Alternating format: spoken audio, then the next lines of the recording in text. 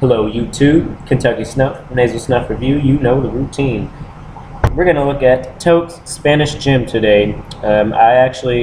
This was in the first package that I ever received in the mail. This was part of my very first order, and I've given it a month and a half to kind of get used to it, because when I first got it, I didn't like it, and even when I first started doing reviews, I didn't really want to review it because I wanted to give it time. You know, I wanted to get used to it because, I don't know. I mean, I haven't taken too much out of it. There's probably roughly 7 grams of it left. I've only gone through about 3 grams of it. The grind in it, it's fairly medium. The smells kind of bread and buttery to me. That's a good thing though. I like bread and butter. I don't really get any of that honey sort of thing that a lot of other people do. It's more like a biscuit batter, which I like biscuits. So I mean, I'm from Kentucky. I like me some good biscuits and gravy every now and then. A nice little country breakfast with ham and biscuits and gravy and bacon and all that good stuff. So let's give this one a try after taking a few days off from it.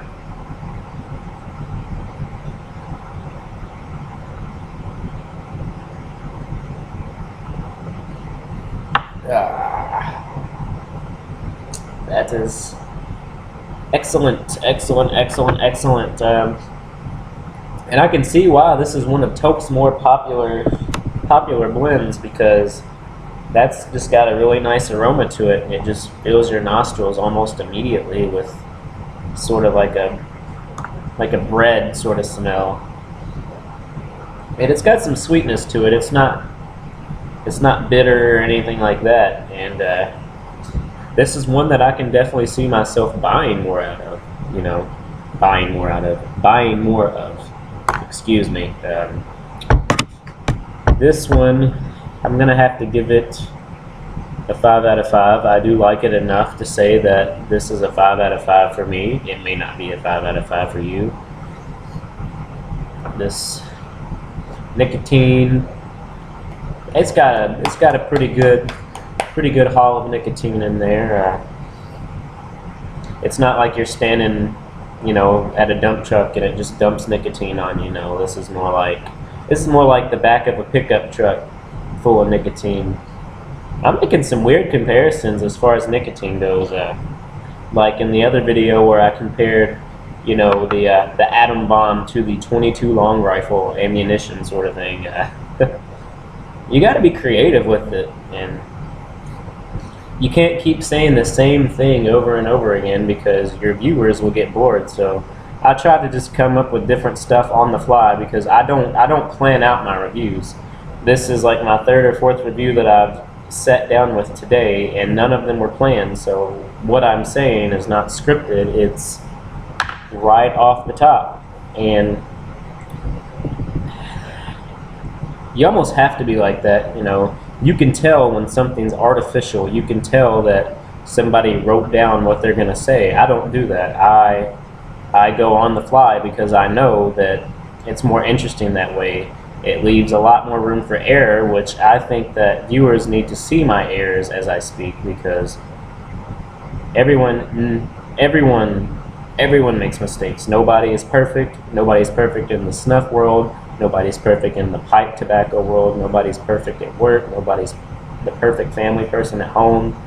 So obviously I carry that over into this because I want the world to see that I'm not some snuff expert that's just been snuffing ever since I was born. That's not the case.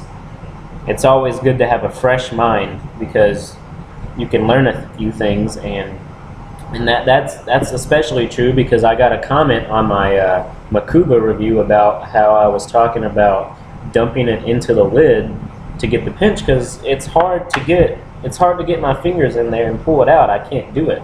So there's always new tricks to be learned. And Vogie Tobacco, he's been snuffing for 6 years and he's still learning. I've been snuffing for a month and a half. I'm obviously still learning, so no one's ever perfect at it. I'm gonna get some more of this.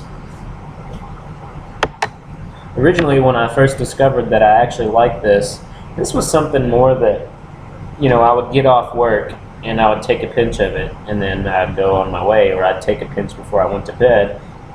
But I can definitely see this one making the daily rotation in the future as I start to get tired of the ones that I've got in it now.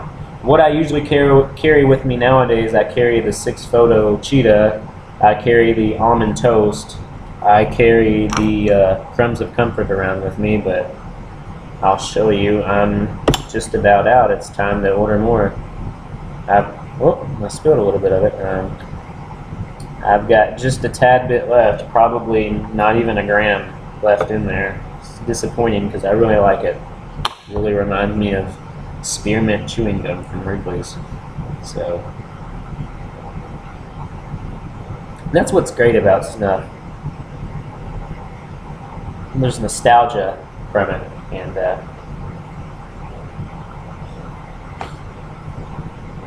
time to sneeze. Oh, excuse me. See, I'm still learning. I don't have my technique totally refined, and I never will. I will always come across the Snuff.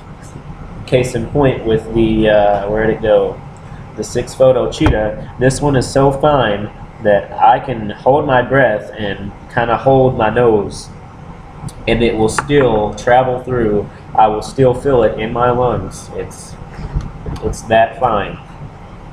I will never just be the biggest Snuff expert in the world. Even the greater ones out there, like Snuff Begins and Uncle Squinty, you know, people like them that have been doing this for some time, they make mistakes, and I think it would be wrong of a lot of people out there that watch those guys to just think of them as, you know, the go-to guy. And I'm not taking away from their character. I'm not insulting them. I'm not putting them down. I'm not saying they're bad, but nobody is perfect. Nobody ever will be. There's always going to be that new kid in town like me that's going to be there to show you that there are all kinds of different perspectives that you can have. And it would be wrong of you to think that you only have to watch Uncle Squinty, you only have to watch Snuff Begins, you only have to watch Cousin Stuffy, you only have to watch Tabacky Lassie, you only have to watch whoever. There's always somebody else. There's always opinions to get. You shouldn't bank on one thing that you read or one thing that you hear. It's like going to the doctor's office. You get an opinion from a doctor. Well, that doctor may not be right. You might want to go get a second opinion. You see it with a lot of things. Case in point, my wife, she has really bad health. Her kidneys are just screwed up. She does dialysis. She just had surgery today. She has to get hemodialysis now instead of peritoneal dialysis. There's always going to be somebody else out there that will have a different opinion. Nobody's opinion is greater than anybody else's, and you should always want to learn something. You should always want to hear somebody else speak. That truly is what makes snuff taking, for me, the ultimate hobby, because there's so much of it. There's so many people that do it. It's not really like a mainstream thing, but there's plenty of reviewers out there on YouTube, and there's always something to be learned. So always be on the lookout for somebody else that you can watch a review from. And it doesn't have to be a review. It can just be discussing the latest and greatest trend in the snuff taking world. There's always something to read or watch. So anyway, this is going on 9.5 minutes now, a bit longer than I expected. This has been a nasal snuff review from Kentucky Snuff. 5 out of 5 Toque Spanish Gin. Check it out, toque.com or mrsnuff.com. Have a great day.